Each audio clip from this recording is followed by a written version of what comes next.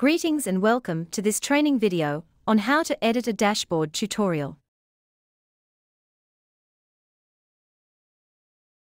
Now I'm going to explain how to edit a dashboard. So first navigate to the dashboard you want to edit. So, as you can see here, you can see a drop down button and then you can see the list of the dashboards you created. You can also add a dashboard if you want to, but for now let's edit this current dashboard I am in. So all you have to do is click the edit dashboard icon.